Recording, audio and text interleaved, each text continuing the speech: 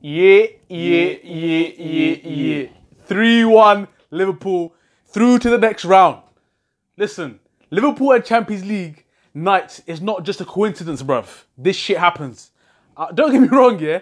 Liverpool's actual gameplay in the whole fucking 90 minutes, yeah, was stressful watching that. That's pig shit.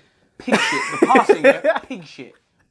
But well, should we get shit done in it? We get shit done out here. DVD in that. Listen, the bandar. The problem is, yeah, half of me is like, listen, chill, innit? Because obviously you're raising your profile differently than me. He's raising awareness, bro. Even Sadio Mane differently raising that profile. Sadio Mane's goal. Jesus. It's slod. Please. Bruv. Please. That was a moment of incredible. That was mad. It was madness, bro. Maddy. I think any even neutral fan will watch that and think, oh my good lord, the whole stadium went quiet. When that touch, he pinged it out of the air, looking over his shoulder, brought it down, and then he just sold the whole stadium. That's what I said. I think Rio said it because he actually sold the whole stadium with that touch. Because even they were like, nah, this motherfucker ain't gonna do. Oh shit! And then he had the audacity to chip it, bruv, for the finish. Madness. But that was just a moment of class. And sometimes a game needs that. You know, like, I didn't think Liverpool weren't free flowing. The passing was a shambles. There was no control in the middle of the park for Liverpool at all. And then just a straight, long ball over the top of VVD's, like, the whole communication between the two was nuts. Mane pointed it out, and boom, that ball was just pinged out to him. And that's where the goal came from. And we needed that. What? I go back to being negative. No, it's not negative. So don't start this pessimistic bullshit, No. Listen. Team selection, the team selection. Now, I was worried. This is what I'm saying. So that injury was a bit of a blessing in disguise because it meant Fabinho got into the game. How are we going into that game without Fabinho, by the way? He, by far, has been one of the best players for Liverpool in the last 5 games. Yeah. But the joke is, let's just look at the Belgrade. Yeah, that midfield started, wasn't it? I think the same midfield started. Well, it definitely started against PSG away. We got turned around, ripped apart in that game, yeah? Because those three in the midfield, they couldn't... Anything with a bit of creativity, it was a problem. So that injury was a bit of a blessing in disguise. That was the only thing that I was a bit like, dead. Like, you look at that midfield, especially when you know Fabinho's been at it. I know that we needed a goal, but I'm thinking, if you need a goal, you'll put Milner back into the team. Who hasn't... Trained all week. Trained for a hot minute. He hasn't played for a hot minute, and he's put in it. And the thing is, listen, like, I defend Milner to the hills when because of his age and all whatnot, and he's a squad player,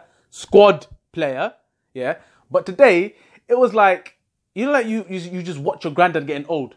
It's one of them ones you're like, But the thing is, it was his cross, the corner. Yeah. So yeah. So it swings and roundabouts. But come on, let's that moment of the game was fine. But like watching him throughout the whole game, there was moments like you saw him pick up the ball. And he's like, there's moments of times you expect a midfielder to take the ball and just run, and obviously he doesn't. That injection of pace. Yeah. Do you know? I watched that game today, and I said to him, the one person on that pitch that I would love Liverpool to get.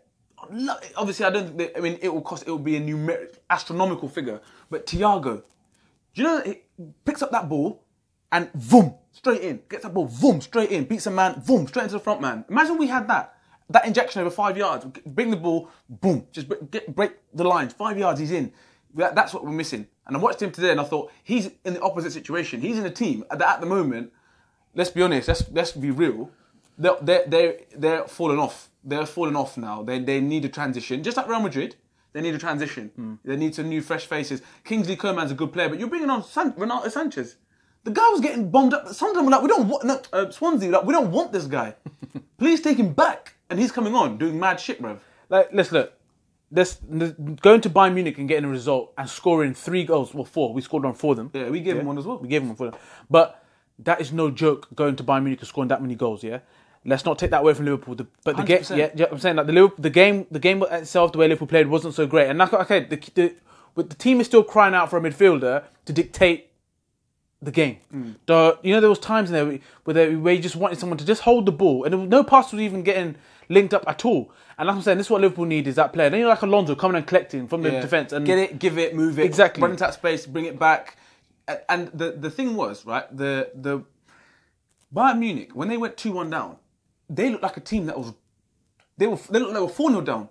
They were wasted. They were waving the white flag. It was like, you know what? allow it. They were wasted. They couldn't even attempt to get back in that game. But the thing is, if they on the flip side, if they just thought, you know what, let's just go at it for 5 minutes. Liverpool just kept giving them back the ball, kept giving it away, and that is where you look at and you think you just need someone there, Stevie G, just to pull people through. Say, right, fucking get with it. 5 minutes, raise your standards again, and hopefully there was times where they were trying to score goals. And so I love the fact that they want to score goals. You can't take that away from them. That's in their nature. But sometimes you've got to manage a game of football. You've got to manage a game of football. And especially when you're away from home in a Champions League, on the cusp of qualifying, manage the game better. That's the only thing I would say. Yeah. The passing was dreadful. Trent gave the ball away numerous times today. He did. On a number of occasions. He didn't have a great game, to be fair. He didn't have a great game. But listen, let's go into the positives, right? Because it is a great result. We're into the last 8, and some of the teams in that last 8, jeez, I can't wait for the draw on Friday. Yeah, it's going to be mad. And me personally, I don't care who we get. I'll say bring Barca, I'll bring Juve. Because for me, you might think differently, but Champions League was an added bonus for me to focus on the league. So if we do well, and like I said, we've been saying that if we do well in this competition, like now, imagine going home from Germany, you'll be fully gassed going back to Liverpool and going into that game on the weekend. Hopefully we win that. But what I'm saying is the momentum, the rhythm, that's just going to lift the whole club. And the thing is, it's playing games, you discover things, you learn things about yourself all the time. Even if you've done something years ago and you've forgotten about it and you do it again, you're like, oh, you know what, I have done that before, I know what I'm doing. Salah today, that cross today was the audacity of the man to do that. Outside foot, isn't it? Especially when he's been doing stuff that hasn't been on point. But the audacity to do that is a game changer, right? Mane, to do what he did in the first half, game changer. Those things, you get that from playing football against the best. You're playing against some of the best players in the world. Neuer, arguably one of the best goalkeepers for the past 10 years. He's been up there anyway. Hummels is no joke. It's not a joke, right? So this is what I'm saying. We said it before. Playing football, and you're constantly, it's like an oiled machine. You're just ticking over. This is a time when those players are going to start thinking to themselves, do you know what? I've got an experience to draw upon. Do you remember that time when Salah put that ball in against Bayern Munich? There's always something there. Defenders will be thinking twice about it now. So playing football and success breeds confidence. Now that's where we will be. Bayern Munich, on the other hand, have just been tucked in at home. Dortmund are rubbing their hands right now. Bayern Munich haven't scored a goal. Obviously, there's an own goal, but in open play against Liverpool for 2 games, Liverpool scored an own goal. That's the facts. If you put it like that. So you touched on Salah. What do you reckon of his gameplay? I think a lot of people saw it, yeah. It wasn't just us, yeah. Salah's decision-making again, apart from that worldly cross he did at the end. You know what I'm saying? That's the thing. This is the thing. And like you said, he's always causing havoc. We said this even for the last few games, all right? Salah hasn't been far in terms of goals, but he's been causing havoc for defenders all the time. Last season, we said it about Mane. We said, you know what? He's the guy that hasn't been getting the goals, yet he's the one working his nuts off and doing the stuff that goes unnoticed. And this season, it looks as though it's the other way around. I actually said this, didn't I? I was like, Bobby's done it, Mo's done it, there's going to come Sadio's turn, and it's his moment. But sometimes it's frustrating because I just want to slide the ball across. If he just looks up and looks over, there's a player just standing there in space. I'm like, just fucking pass the ball. This guy's out here playing computer games, obviously. No, but triangle, innit? Tap it before it even comes, bro. Whoop, done. No, but do you know what I mean? The sweaty goals and that on FIFA and that. But do you know what I'm saying? Today, he should have slid that across to... You know he should have slid that across to Mane. But listen, I think that's fine. Yeah. And at least he's doing his thing. That's the thing. We've said it so many times. They're a front 3. And I think that they're starting to realise, they've noticed over time, as time goes on, Salah's nothing without Bobby and Sadio and vice versa. They all know that. They know that. You can tell they appreciate each other. They have to. Because they've all been times where they've been lean spells where they ain't done jack shit. But the other one's doing it. And then he's doing it. So as a defence, you're thinking, boy. Andy Robertson. Foolish guy. Foolish. Like, your 91st minute, you know as a player going into that game that you can't afford to get a booking. There was no reason for him to go in there for that challenge. Now, there's actually, even shape-wise, he shouldn't even have been in there. I don't understand what that. And then you can go back to Klopp. Could he have taken him off? You see managers normally, I don't know. The guy bopped his own head afterwards because he knew, and he was like, yeah. But saying that, I mean, I don't know how many other players were on yellow cards. It was just him. Just him. So for me, as a manager, you know that you've got a sub up your sleeve. You know the time's ticking. Let's just kill this game. I've come through. Actually, did they though? Because they used Lallana, didn't they? They used Lallana towards the end, and Origi, Lallana. Yeah, and the one at the beginning. So but still, even before that, then Yeah, before that. Just say, listen, Maji, come through. You got your card. You don't even need to risk it. We need to take a sub, whatever. Because going into the next game now without him, you can play Moreno. But this is the thing. Do you know, people might turn around and be like, oh, it's fine.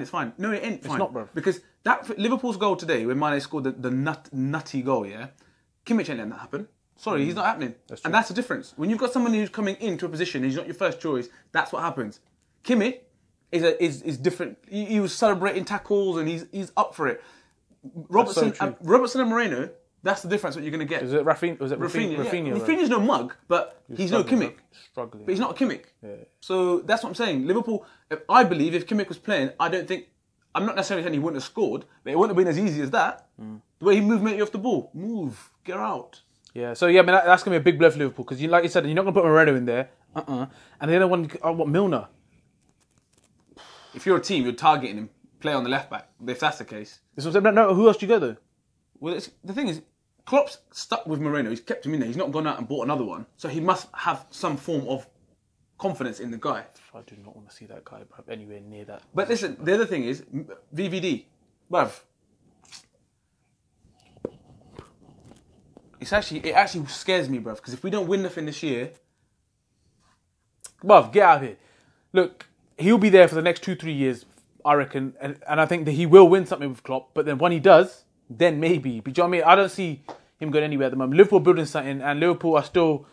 Obviously, once they sort that midfield position... Now, another thing is, you mentioned VVD, Matip, right? People always digging out Matip. Now, I've got a cousin, always digging out Matip. The guy has been next to VVD for I don't know how long, and like you said, they haven't scored over 2 legs. He did. No, but do you know what I mean? Like, he had to touch that, otherwise that's going to be a tap in anyway. But, and to be fair, he made some big tackles. Big tackles. Towards the end, blocks and stuff. So he gets his foot in, bro. You've got to give him props. You've got to give him his respect. Trent, I thought he actually bailed out Trent a few times today. Covered him up nicely. And so did Fabinho. Yeah. So last ditch tackle. And their goal, I've heard some people mention that I think VVD could have done more, something the other. I think Robertson... Rio said it as well. Yeah, I was like, what? I'm not sure. I don't agree with that, personally. I look at that and I think, as a defender, Robertson's got to put his hands up. Listen, sometimes you've got to just give it... It's a good run. Yeah. It's a good ball and it's a good run. Timing-wise, it's perfect. You say that to your forwards, don't you? Just keep getting at your fullback. That's the run. That's that run you talk about, and he's nailed it. So sometimes you just got to put your hands up and say, you know what, it's a good bit of forward play. It's difficult to say, oh, Robertson should do better. I mean, he could do better, but sometimes you just got to turn around and be like, got done by a bit good forward play there, I think. Man of the match. Sadio Mane. That's it. Because, first of all, like we said, it didn't flow that well, but his brilliance, his first goal was mad. And I've said this to you so many times. Yeah. His work rate is relentless. Every week, even though when he does stupid shit, and it's Liverpool fans, he's probably the easiest one to have a go at. Because you look at it and stuff, and everyone's like, Sadio this. But he don't stop. He's just continuous. And that's why you've got to give him his plaudits. He has been frustrating over the last 2-3 seasons, but he's still been chipping in, he's been getting better. And that is one thing that you love to say. As long as you're getting better, making mistakes but improving, then that's what it's learning, then, isn't it? Then it's not just making mistakes. You learn. It's only a mistake if you don't learn from it. And he's obviously learning from it and scoring the goals and stepping up at the biggest moments. So on to Sunday, where we go back top of the league, beating Fulham. Hopefully this momentum goes into that game and we can do the thing.